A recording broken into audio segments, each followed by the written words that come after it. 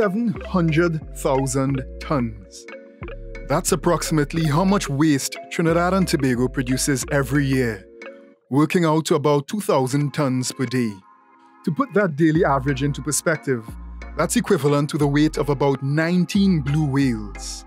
95% of all the country's waste is disposed of at Seemungal's 3 Trinidad-based landfills: Beetham, Guanapo, and Forest Park. The company's 4th landfill, Studley Park, is located in Tobago. According to the 9th report of the Joint Select Committee on Seemungal, of the 4, the Beetham and Guanapo landfills should be closed. 6 years later on, they remain open. So the country doesn't have, well-designed sanitary and engineered landfills. There are plans afoot to expand the Forest Park landfill to have it be designed into a well-engineered landfill. So we know that most of these landfills are near to their end of life in terms of capacity-wise. So certainly we need to address how we manage and close off those landfills. We need to develop a brand new sanitary landfill engineered site with liners, with leachate collection and treatment systems, with gas venting, with air quality and water quality monitoring on an ongoing basis, and that needs to be set up. And that in itself is, a tremendous investment.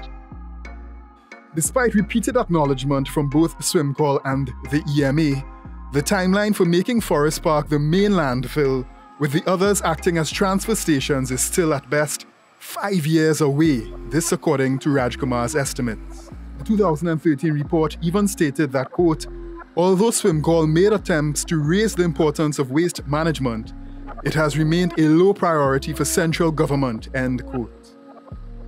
Because we have been storing waste in these sites for 50, 60 years in the case of Beetham and Guanapo. It's not just a question of closing the gates one day and say the landfill is closed. We have to remediate those sites and ensure that the waste that will decompose over the next 100 years does not present any challenges to the environment and ill effects to humans and public health and so on. One of the JSC's recommendations in 2013 indicated that, quote, the monitoring of ground and surface water should be conducted annually in collaboration with the Water Resources Agency at all landfills. This should encompass testing for runoff water at landfills in order to prevent contamination of water reserves, end quote. This too failed to materialize. As part of proper landfill management, there is a requirement to have environmental monitoring of groundwater, of surface water, and of air quality. Unfortunately, because of lack of funding, we have not been doing active environmental monitoring.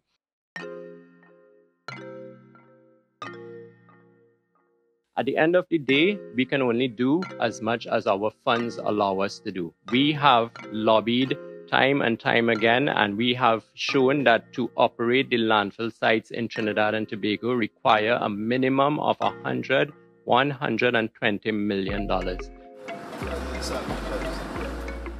On April 1st, Seemungal's chairman Ronald Roach resigned, citing frustrations with a lengthy list of challenges: a lack of adequate funding for landfill activities, inherited corrupt practices, gang activity, unauthorized salvaging at landfill sites, inadequate health and safety systems, inability to attract the best talent due to perceived security threats at sites, insufficient cash flow for timely payments to suppliers, as well as continued fears of political interference.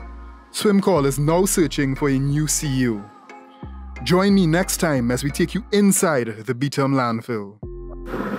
Welcome to Alcatraz. Joshua Seemungal, TV6 News.